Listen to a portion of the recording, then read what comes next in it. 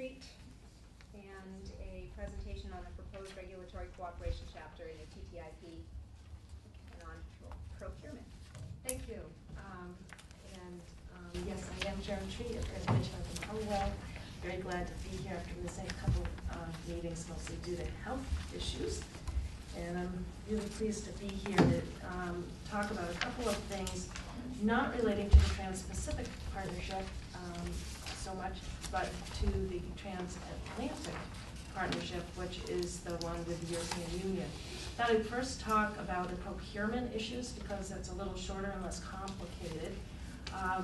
One of the things about the European Union agreement that is really quite different from the Trans-Pacific Partnership and from previous trade agreements that the United States has entered into is that the European Union is quite determined to include U.S. state governments, counties, and cities as part of the procurement commitments, which is to say that U.S. state governments that generally set their own criteria for what things the state might buy with tax dollars and their own standards would have to open everything up to European Union companies really pretty much without restriction. In the past, the U.S. government has not included states, counties, municipalities, unless those entities specifically agreed to be included. And generally, the interest in being part of these agreements has actually been dwindling over the last several agreements. But in general, when states have agreed to it, they often limit what they agree to. So they might say, well, we agree to doing, to including things that we purchase relating to construction, but we don't agree to anything to do with transportation, things like that. In part, it's an interest in promoting buying local, buy American, and in fact, economic development. And so one thing that is quite different with the European Union agreement is that really one of their top demands, the things that the European Union wants more than almost anything else in this agreement, is to bind states, counties, and municipalities. And they've come out with some proposals that, unlike the US side, we can't see any of those generally, most people can't. The European Union has actually posted a lot of its proposals or sort of policy papers that say what they're looking for. And in this case, they've been pretty clear they want to include not only, well, they definitely want to include a lot of large cities and states to start off with, but they're also talking about public hospital purchasing, university systems like the University of Maine system would be bound by that, and they're very insistent that some of the things that they want to get rid of are things that we have right now, which are, say, small business set-asides that actually have preferential treatment for small businesses. It's kind of an irony because one of the main talking points in favor of the transatlantic agreement is that it's supposed to be helpful to small and medium-sized enterprises. They call them SMEs. And in the case of small business set-asides, that actually is something that really helps small businesses, but the European Union is interested in getting rid of that. So this has been a big issue, and there hasn't been really much discussion about it between the European Union negotiators and the US negotiators, but there were actually articles today in the trade press saying that the Celia Malmström, who's the head trade minister for the European Union, was in Washington yesterday, met with her counterpart, Mike Perlman, from the US Trade Representatives. And so they came out with a somewhat vague agreement saying that they were going to be really looking into the procurement issues, and the US was going to be coming forward with some kind of an offer sometime in January. So this is a live issue, and it would really change the way we do things here in the state of Maine. And I just wanted to kind of give you a heads up on that issue. One of the things that we have done here in the state is that we passed legislation saying that the legislature would be involved in making any decision about whether or not the state of Maine agrees to be bound by international treaties, provisions around procurement. And in the past, there hasn't been a very smooth system for the U.S. government to be communicating with legislatures, let's say. So I don't know how that would work. And there is a danger that the U.S.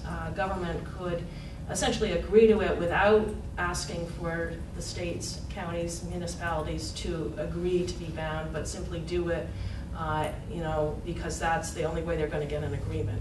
So it's a big issue, and it's something that this commission might want to, you know, involve itself in later in terms of, I mean, this topic is a big one, and it's definitely going to be huge in terms of evaluating the European Union agreement. So it might be one of those topics that is worth scheduling a whole meeting around and actually getting people to present on the different aspects of it for a future meeting.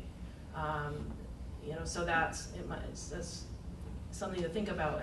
You know, in contrast, the Trans-Pacific Partnership is not really focused on that, and from everything I know, state level procurement is not included unless states choose to do it. It's a voluntary thing. And one of the reasons is that in the Trans-Pacific Partnership, there's other countries like Malaysia, for example, that have a lot of programs that protect economic development opportunities for indigenous populations and things like that. And these are operated through their subcentral, you know, kind of equivalent of U.S. state levels. And so they're not interested in seeing that happen. And the European Union, in contrast, where they already do this within the European Union, so they're not actually, from their point of view, the U.S. already has access. So Maine businesses already have access right now to a lot of European Union purchasing subcentrally if they're going to do it. So they're trying to get the same level. You know, they're trying to get the U.S. to basically do the same thing that they are doing in the European Union. You know, so it's a whole different political situation, but it could turn out to be one of those issues that, regardless of what people have done in the past or what states think, if the U.S. negotiators want to get an agreement, it may be that they have to agree to procurement, making it binding on states, even if none of the states agree to it.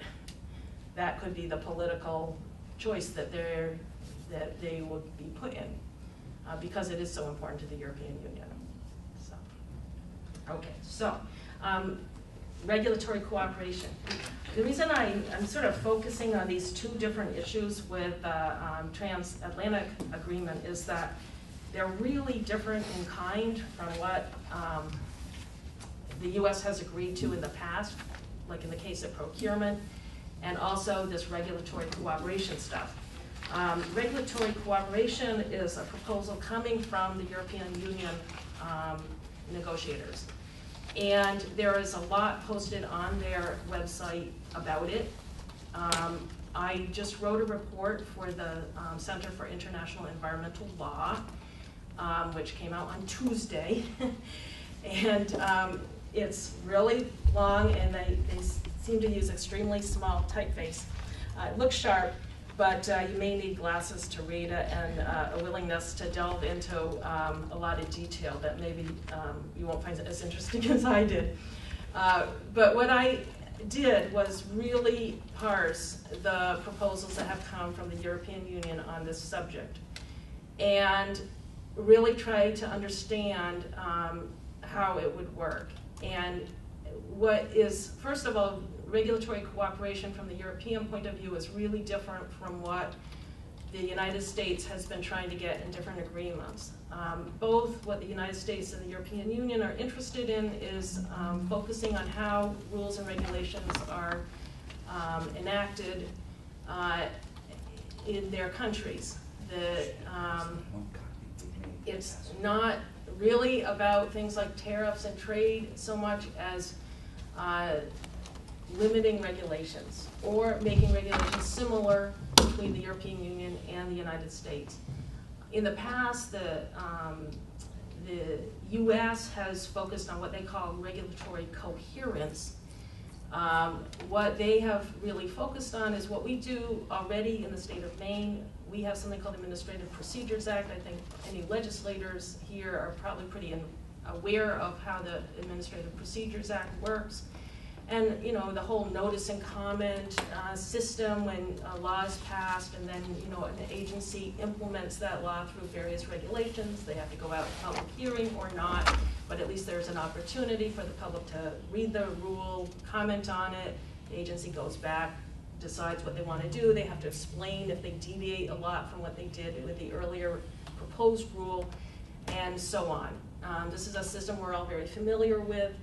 And it's something that the United States is interested in seeing the European Union do. I'm not going to get into how the European Union makes their laws and regulations, but it's very complicated. It's very different from how we do it. It's just a completely different system. You've got, you know, I think it's 32, I'm not sure, countries now in the European Union, but they're countries, they're not states. They have their own national governments, their own national parliaments, but they also have this overarching government. And so it's just a really different system. The US is interested in seeing a lot of the things that we do in this country done by the European Union when they adopt, you know, automobile regulations, banking regulations, environmental regulations, whatever. On the European side, but that said, the US, because they never release any of their proposals for any of these trade agreements, we can't actually say what they want.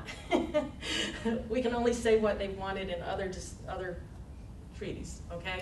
So we don't really know for sure, but that's the approach the US has taken. The European Union is looking for something that's really quite different.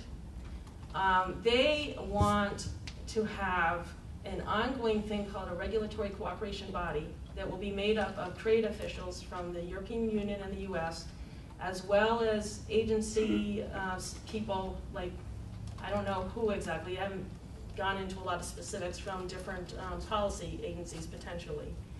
This will be an ongoing body whose job it will be to try to sort of supervise, encourage, mandate, make happen harmonization of regulations between the European Union and the US. That is to say, trying to get the regulations to be either equivalent, either the same, or to say, well, this regulation is you know, a mutual recognition where you say, well, these regulations are different, but essentially they do the same thing. So if you comply with the one in the European Union, then you've been deemed to comply with the one over here in the US, or vice versa. So they want to set up this body.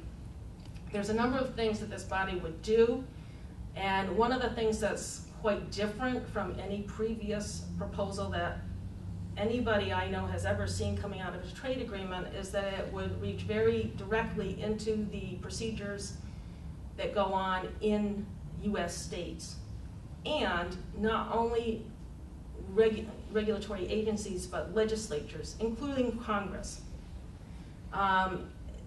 There's a bunch of things that they're asking for.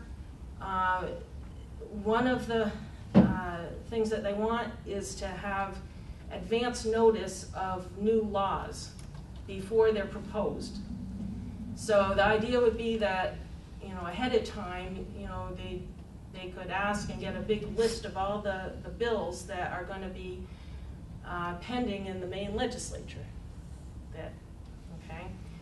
Now, legislators know that we have certain confidentiality rules that govern, you know, when things are public, and we can often, you know, keep working on bills for a while before they become public information. That is something that is potentially, in my reading of this proposal, threatened. And this would apply to governors. Now, we all know that even, you know, especially our current governor has sometimes surprised even his own party with some of his proposals. Over the years, you know, I was in the legislature for a long time, and there's been tension with pretty much every governor that I ever served with, putting in a package of bills at the last minute when the legislature's almost done, and saying, okay, now you have to deal with this stuff. and the legislature, saying, well, maybe we do, maybe we don't. But that's the prerogative that the governor has. And under these proposals, and it's a little unclear because there's a lot of, they call it brackets, where they're saying, well, and footnotes and things, and we're not totally sure how this would apply to those sub-central areas, et cetera, et cetera. But there is an interest in getting information about all of these significant and important bills in advance before the legislative session even starts. And that would be really upending the way we do things, and from a constitutional point of view, it's really a prerogative, in my view, and I think probably the state Supreme Court might say the same thing, because they've had cases involving these sorts of things. What is up to the legislature and what's up to others? So that's one of the proposals. One of the other aspects of it is that certain pieces of legislation or regulation chosen by European Union officials would be kind of designated as things that they would like to see additional studies done on. So they could say, okay, Representative Hickman has this bill about, I don't know, food, right? Agriculture, whatever.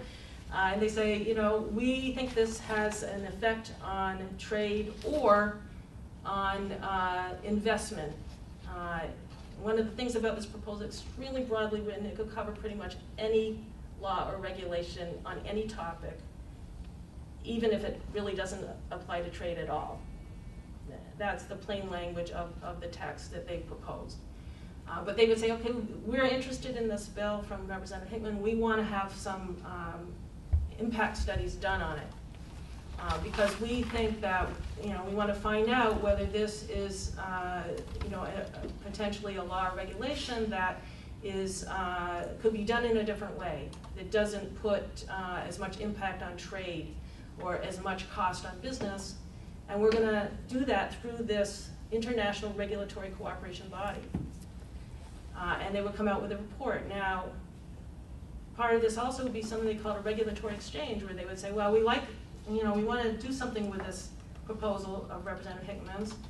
We think it should be harmonized so that it's more similar to what we do in the European Union. So we're going to ask them to participate in a regulatory exchange. The proposal says this isn't mandatory, but if I suspect Representative Hickman would want to be at the table if people are sitting down and analyzing his legislation to see whether or not parts of it should be changed to match up with what the European Union is already doing. So, there's those aspects of it. The other part of it is it says, well, don't need to worry about this. The European Union isn't going to be calling Representative Hickman on the phone. Instead, the U.S. will designate kind of a key agency, and it'll be the agency's responsibility to reach out to state governments all over the United States, gather information about all of these bills that are being proposed, and to somehow get state governments to participate in these regulatory exchanges. It's all very unclear about how it will be enforced, what's voluntary and what isn't, but the whole proposal is very much designed to get involved in legislation and regulations before they happen, before they're actually enacted by the legislature or adopted by a regulatory agency. There's a lot more to it, but there's a lot of concerns about it that I think, the paper that I wrote focuses on environmental and sort of toxic issues. However, I would say you could apply the same analysis to regulations involving anything, really, whether it's, insurance rules that we have, whether it has to do with, really anything, any subject matter that the legislature or an executive agency gets involved in, public utility rules, any of these things. As it's written, it's very potentially intrusive into how the procedures that are functioned. And if in fact, the legislature or legislators or members of the governor's staff or different agency heads are interested in making sure that our policies are not somehow affected, I think that there comes with it a pretty significant financial and sort of bureaucratic cost to being part of this whole thing. The ultimate goal is that, and there's other provisions that are proposed in the TTIP, or the Transatlantic Agreement. This is just one of them, but there's a lot of other chapters that are proposed that are very much designed to say you can't have regulations that are overly burdensome on trade, and if you do, they are subject to challenge in the investor-state dispute settlement system, which is a arbitration system that investors or companies, foreign companies, can use to challenge rules and regulations and laws.